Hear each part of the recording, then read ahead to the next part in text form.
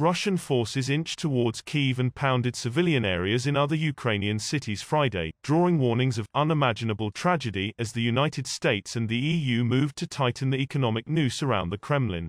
16 days after Moscow shocked the world by invading Ukraine, the United Nations and others said it may be committing war crimes in cities such as Mariupol, which for days now has been besieged by Vladimir Putin's forces. On Friday, officials in the southern port said more than 1,500 people had been killed during 12 days of attacks.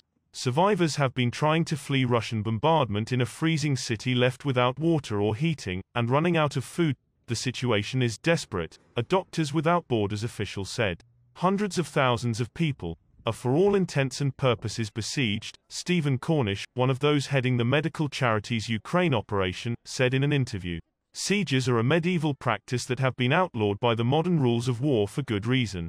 As Russia widens its bombardment and talks between Moscow and Kyiv seemingly go nowhere, Ukrainian President Volodymyr Zelensky's pleas for NATO to intervene have grown increasingly desperate.